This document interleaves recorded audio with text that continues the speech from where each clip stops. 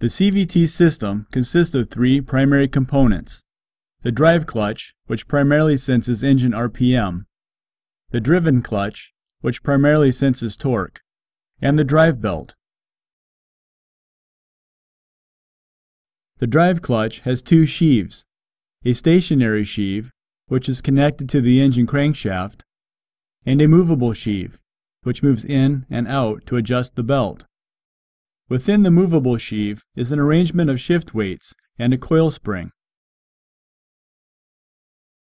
The coil spring is designed to hold the drive clutch open, and the shift weights assist with the movement of the movable sheave as they respond to the centrifugal force when the drive clutch spins. The faster the drive clutch spins, the more the shift weights rotate outward, causing the movable sheave to move towards the stationary sheave, tightening the belt. Located next to the drive clutch is the driven clutch, which is mounted to the input shaft of the transmission, and like the drive clutch, also has a stationary and movable sheave, which responds to the movement of the belt and drive clutch.